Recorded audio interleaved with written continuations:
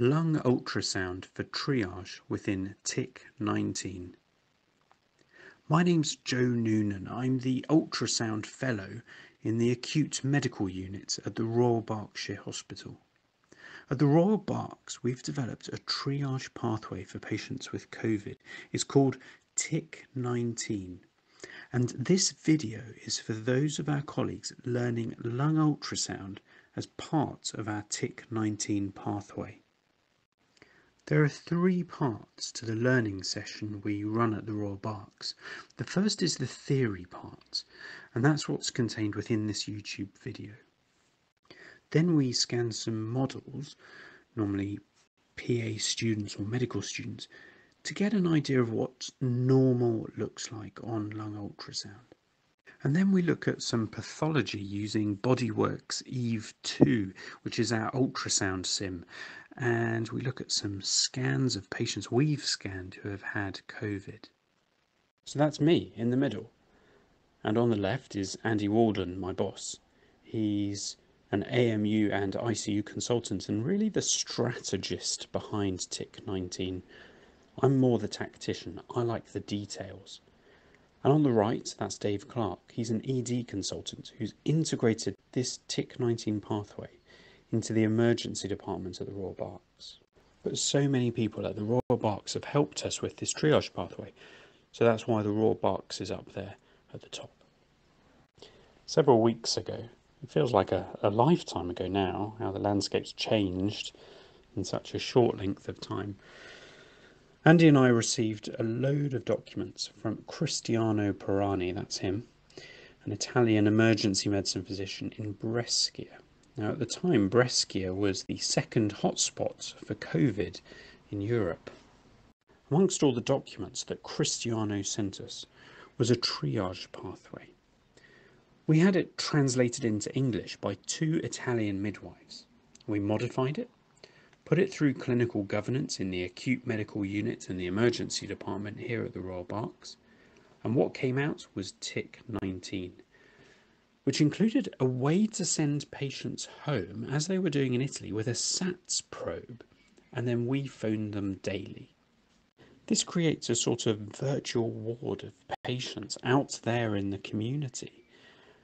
To be able to use this triage pathway, you need to be able to either have access to chest x-ray or be able to do lung ultrasound.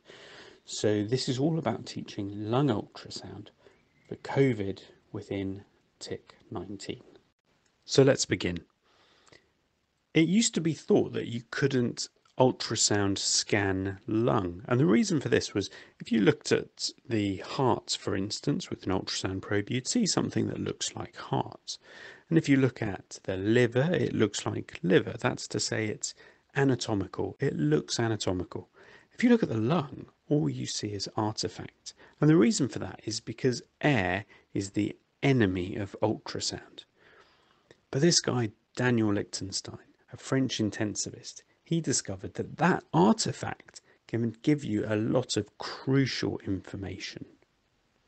So although ultrasound scatters when it hits the lung, we can still derive information from the different types of artifacts. Well, if you're an enthusiast like me, this is the Bible of lung ultrasound. This is Lichtenstein's seminal book. And the key paper in this is from 2008. And in that paper, he describes how with a 90.5% accuracy, he can diagnose the cause of the acute shortness of breath in a patient. So it's been known for a long time that lung ultrasound is very useful in diagnosing acute shortness of breath, and probably more useful than chest x-ray in many cases. And then COVID came along, and that's increased interest in lung ultrasound again. So this paper on the right is very interesting. It showed that only 54% of patients with non-severe COVID had abnormal chest x-rays, which is quite a low number if you think about it. And then the paper on the left is also another Chinese paper, and they describe something that I think is worth noting. If I just quote them, they say, Lung ultrasonography gives the results that are similar to chest CT and superior to standard chest radiography for evaluation of pneumonia and/or ARDS, with the added advantage of ease of use at point of care, repeatability, absence of radiation exposure, and low cost. So what they're talking about is how CT is actually quite impractical for all the patients that are coming through, even though CT is the gold standard, and that chest X-ray misses a lot of the subtle changes that would be seen on CT. Then this Italian paper describes how lung ultrasound can be used at every stage of the patient's journey, right from triage to the A&E to the in-hospital stage to ICU. So back to TICC-19 then. If the patient has abnormal SATs, then they're coming into hospital. And if the patient has normal SATs but fails their walking test, then they're coming into hospital. But if they've got normal SATs and a negative rapid walking test, and their imaging, so chest X-ray or lung ultrasound, is abnormal, swab the patient, give them oral antibiotics to cover for CAP, and then refer them to the ambulatory COVID clinic.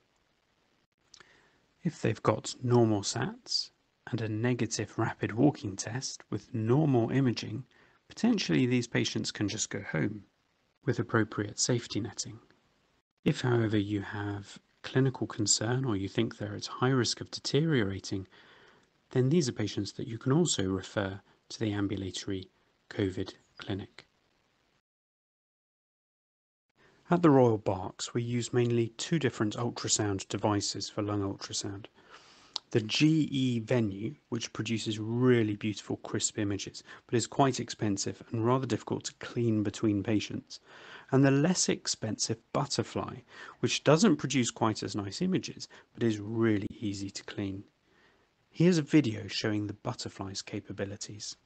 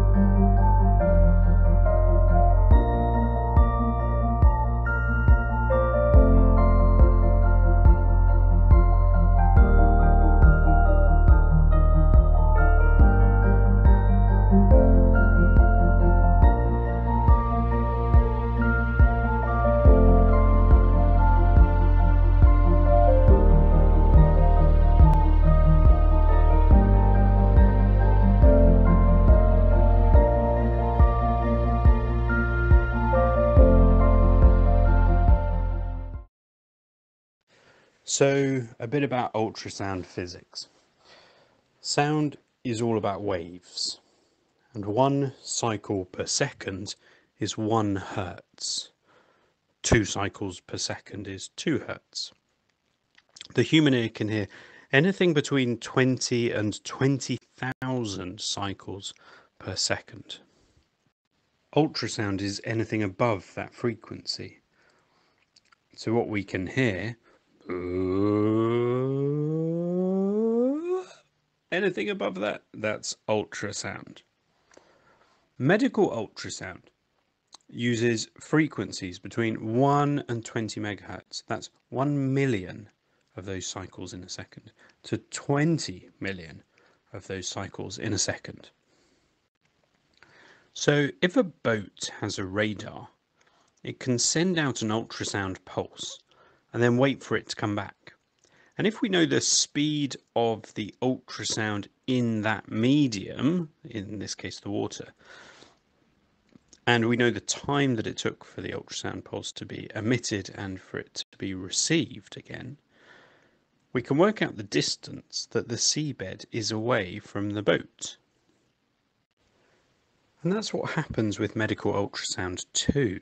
An electric current goes through the ultrasound probe, which is on the left of the screen, and tiny crystals called piezoelectric crystals change shape and emit ultrasound.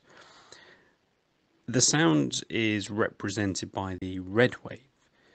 Well, it hits the blue object and some of it bounces back. And the clever thing is that the ultrasound probe is now able to turn the ultrasound back into an electrical current. And if we know, as I said in the previous slide, the speed of the ultrasound in that medium, we can see on the screen the blue object as a dot a certain distance away from the ultrasound probe. So if you're in a cave and you shout, the sound wave goes through the air, it hits the cave wall, and then you hear it coming back.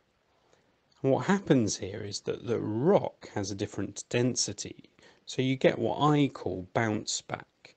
And the same thing happens in the human body, and particularly with the lung, bounce back is really important. The greater the difference in the density, the greater the bounce back. That's a little bit simplified, but I think it gets the point across. Ultrasound probes come in all shapes and sizes, but the key ones to know about are these three. The linear probe, which is good for putting in cannulas, for instance, because it's a higher frequency, so it has a shallower depth. The phased array, which is used for echo, that's to say ultrasound of the heart. It's good at getting through the narrow gap between the ribs. And the curvilinear, and that's the one we're interested in for lung ultrasound. However, then the butterfly came along and it has one probe head. And with that one probe head, it can do all of these three things, which is pretty clever. Furthermore, as you will see in the video in the next slide, it doesn't use piezoelectric crystals, it uses little tiny drums.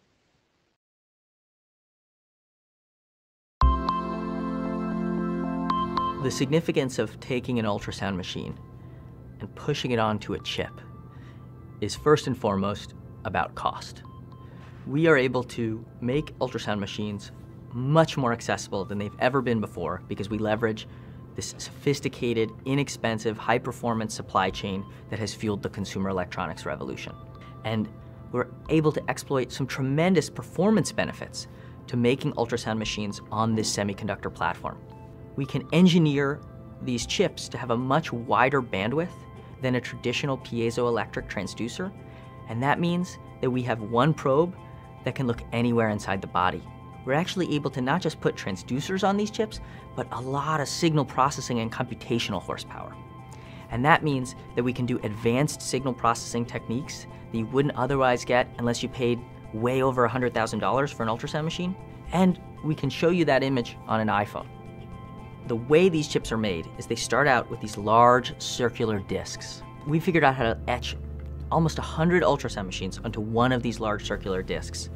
And these discs are run through hundreds of processes in incredibly complex, sophisticated factories that already exist. The same factories that are being used to produce the chips in your iPhone, the chips in your computer, the sensor for your digital camera. We use that supply chain and we use it to make a life-saving ultrasound machine. That little rectangular chip is the ultrasound machine. It has over 9,000 little drums on it that wobble to create sound and then receive it from the body. It does the computation to render an image. And when you look at our probe, the very front, behind the lens, is that chip.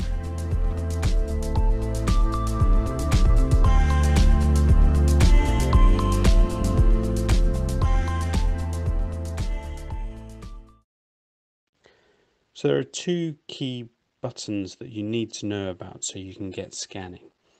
On the older machines, they were somewhat hidden amongst all these other buttons. It's made easier for us with the butterfly. Depth is really important for lung ultrasound. Liechtenstein recommends about 13 centimetres, that being a good depth. But if the patient is larger, you might need to go for a greater depth. And on the butterfly, you just swipe up or down to change the depth on the phone or tablet screen. Brightness is really important too. So to change the brightness on the butterfly, just swipe left and right on the tablet or phone screen. When you're scanning, remember that you're seeing a slice through the patient, and that can take a bit of getting used to until you orientate yourself. But it's like driving, it will become easier the more you do. Liechtenstein, who I mentioned at the beginning, described these what he called blue points, which are a bit like where you listen with a stethoscope.